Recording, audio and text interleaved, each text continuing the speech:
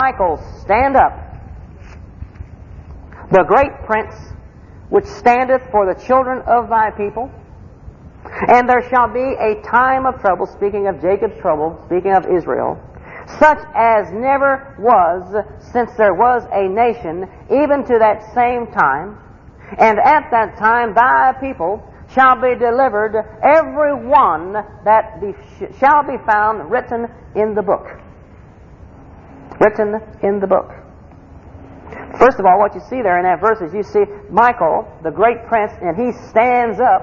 Did you notice that the devil stood up? And when the devil stood up, so did Michael. Huh? When the devil stood up, so did Michael.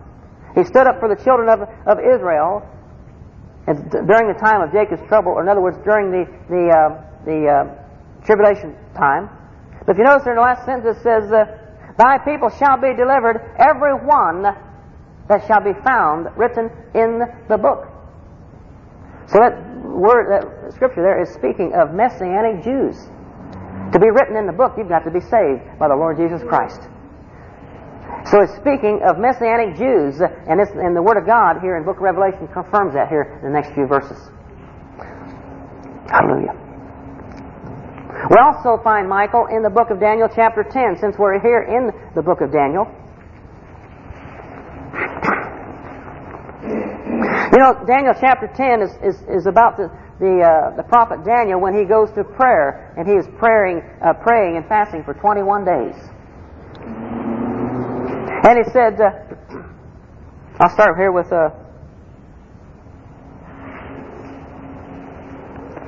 verse 12.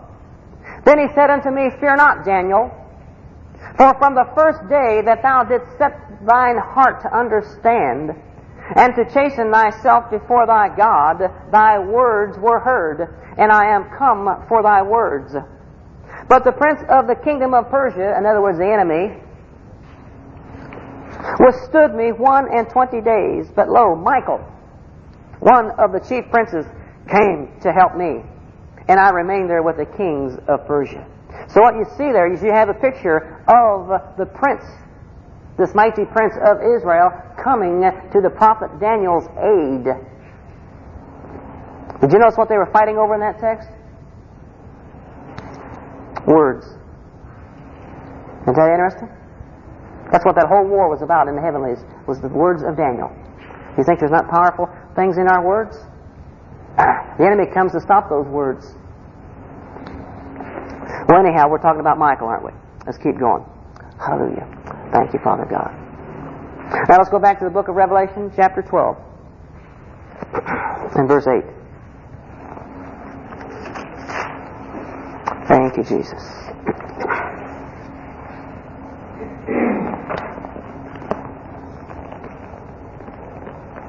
We'll go to verse 7 so we catch up. And there was war in heaven. Michael and his angels fought against the dragon, and the dragon fought and his angels. Verse 8.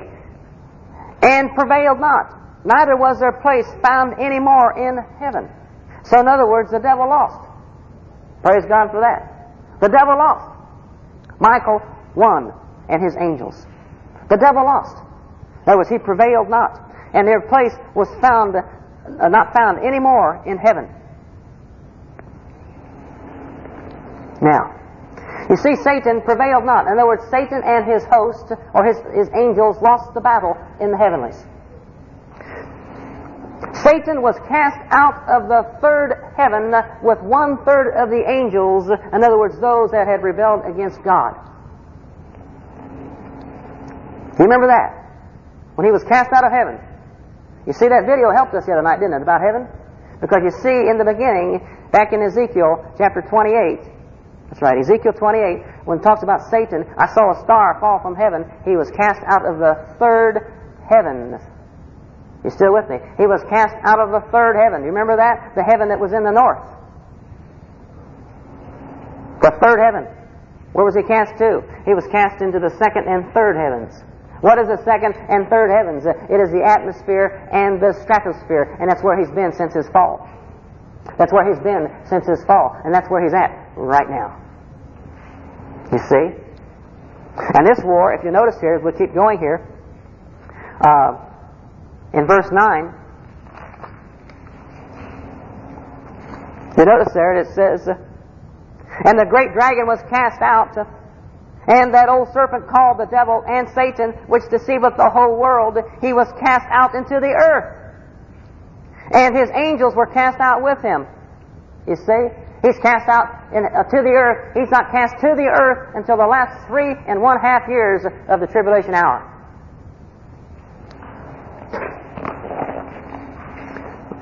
You see, because he is in the atmosphere and the stratosphere, in the first and second heavens, that's the reason he's called the prince and the power of the air.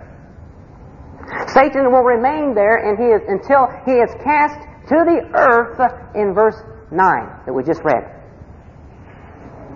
It is also important to note that he is not cast into the eternal hell, in other words, the lake of fire, until after the millennium in Revelation 20, verse 10.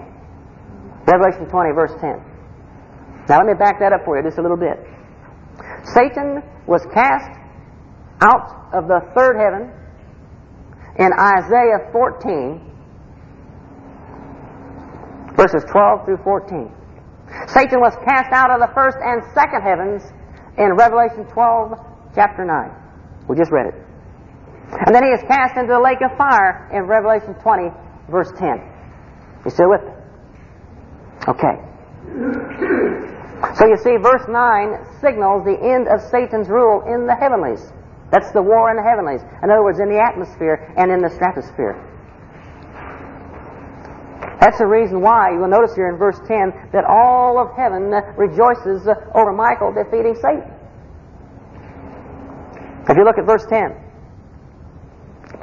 And I heard a loud voice saying in heaven, now is come salvation and strength, and the kingdom of our God, and the power of His Christ. For the accuser of our brethren is cast down, which accused them before our God night and day. Well, you see, a big praise session begins with verse 10. Why? Well, first of all, if you notice there, and firstly, because salvation from Satan's atmospheric control has taken place. Because that's where he's at right now. Secondly, God's strength has crushed Satan's might. Thirdly, the kingdom of God, or the kingdom, is about to arrive. Fourthly, the power of Christ will be seen as He comes to set up His kingdom. Also in verse 10, if you notice there, for the accuser of our brethren is cast down, which accused them before our God day and night. How many of you know that accusing the brethren is Satan's present ministry? That is his present ministry. And I was meditating on this, and I was actually shocked what the Holy Spirit showed me, because you realize that he uses many ministers and religious people to accomplish his goal. Did you know that? You better believe it. He uses the ministers and the religious people of the day to accomplish this goal. Every bit of slander against another brother or sister in Christ is simply Satan using an individual. Did you know that? You better believe it. Do you ever know the criticism never comes from the world? It comes from your brother or your sister. That's the reason why Jesus Christ said to Peter, the apostle, he says, "Get thee behind me, Satan." Because he was trying to stop the will of God. Hallelujah. Always remember, who slandered Jesus? Do you realize that the word devil, the very word devil, means slanderer? That's right. We have to be very careful and not let the enemy use us. Hallelujah. Verse 11. Thank you, Father. Oh, I love this verse. And they overcome him by the blood of the Lamb. Woo-hoo! Huh? And the word of their testimony. Hallelujah. And they loved not their lives unto death. They overcome him by the blood of the Lamb and the word of their testimony. In other words, these wise saints resisted Satan by the blood of Jesus Christ, who is the Lamb. Hallelujah. How many of you know who the Lamb is? Hallelujah. And by the what? The Word of God. By the Word of God. You know, my dear people, there is no other way to win a spiritual battle than that verse right there. Hallelujah. Verse 12. Therefore rejoice, ye heavens, and ye that dwell in them. Hallelujah. Because then, my dear people, that's where we're at. Because we've already been raptured. You still with me? We are already up there. We were raptured in chapter 4, verse 1. Therefore rejoice, ye heavens, that ye dwell in them. But says, woe to the inhabitants of the earth and of the sea, for the devil is come down unto you, having great wrath, because he knoweth that he hath but a short time. You better believe it. He's got 42 months left. And he knows it. You must remember, my dear people, that the old devil knows the Word of God too. You better believe he knows it. Hallelujah. We ought to read him the last page tonight, you reckon? Woo, glory be to God, huh? You better believe it. Hallelujah. I'm here to tell you tonight, the devil comes at you, and if he tries to remind you of your past, you remind him of his future. Remind him of his future. Read the last page in the book. Amen? Hallelujah. Thank you, Father God.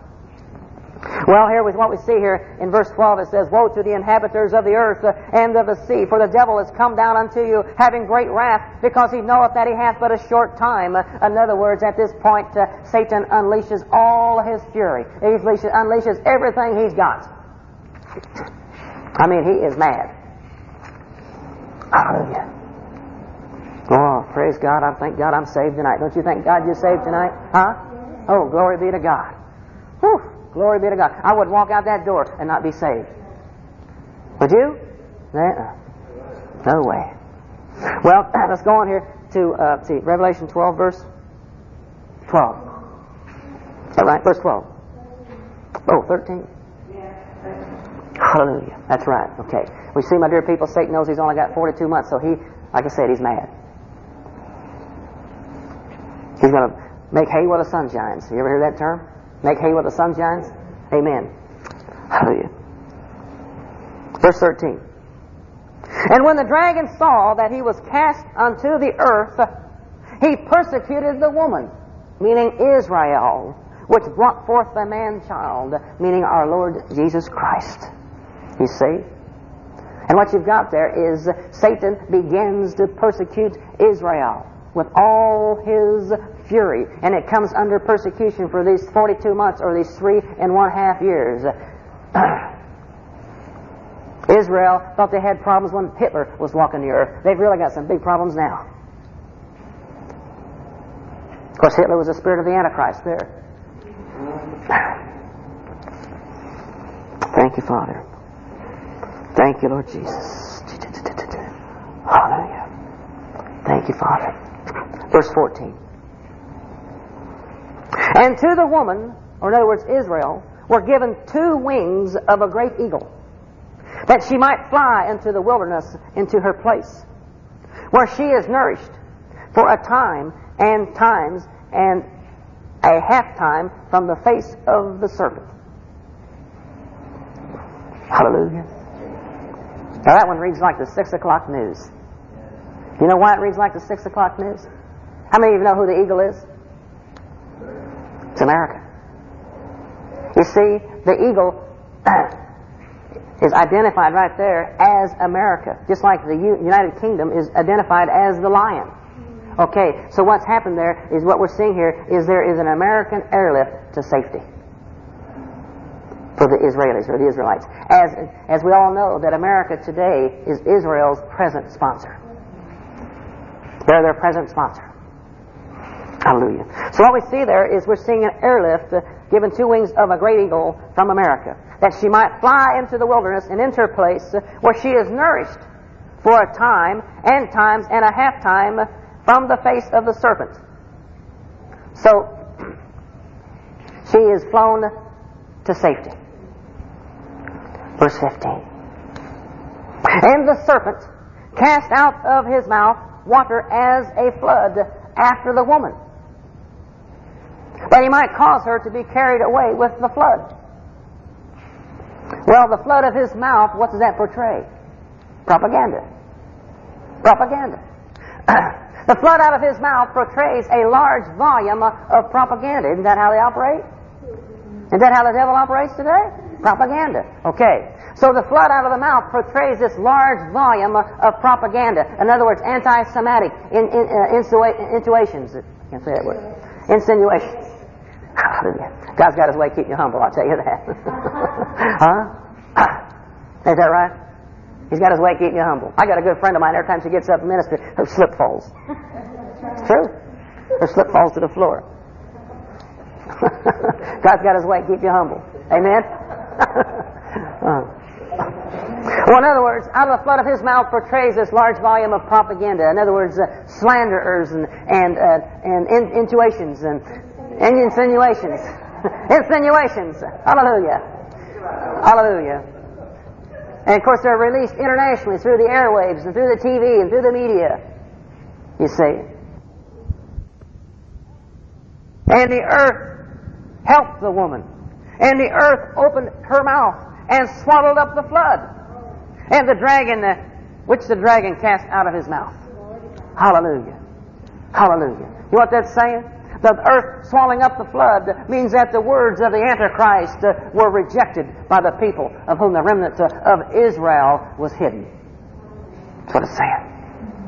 Hallelujah. My dear people, time's getting short indeed. Short. Hallelujah. And then we read in verse 17, is where I'm going to stop this evening. And the dragon was wroth with the woman. I mean, the dragon is hopping mad. He is hopping mad with Israel.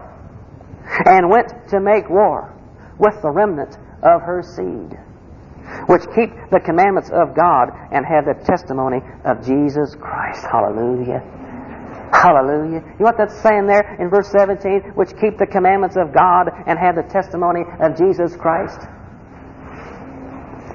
My dear people, these people are Messianic Jews. Do you remember that other scripture I gave you? In Daniel 12:1. Messianic Jews. My dear people, the Jews had accepted the Lord Jesus Christ once and for all as their Savior. Amen. Hallelujah. Well, thank you, Jesus. Thank you, Lord God. Hallelujah. Next Sunday night we'll be ministering about beginning with chapter 13, which is interesting. Beginning in verse 1. Hallelujah. Well, my dear people, hallelujah. Of course, I know most of you here this evening, but I want to